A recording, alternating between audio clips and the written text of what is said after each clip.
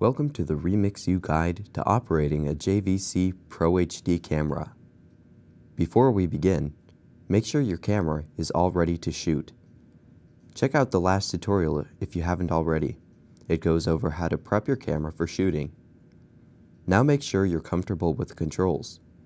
Practice zooming slowly and smoothly with the rocker on the top of the camera. Remember, it's much easier to speed things up in editing than it is to slow them down.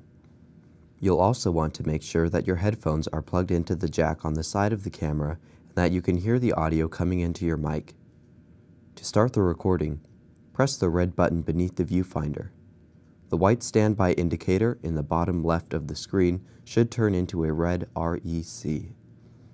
To stop the recording, press the red button again. Once you've collected all of your raw footage, you'll want to transfer your clips onto the computer. Remove the SD card from the camera and plug it into the computer.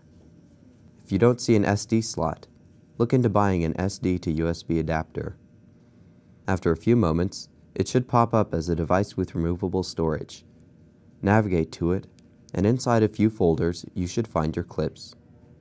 Once they're copied to your computer, it's safe to delete them from the SD card. Now you're ready to start editing your video.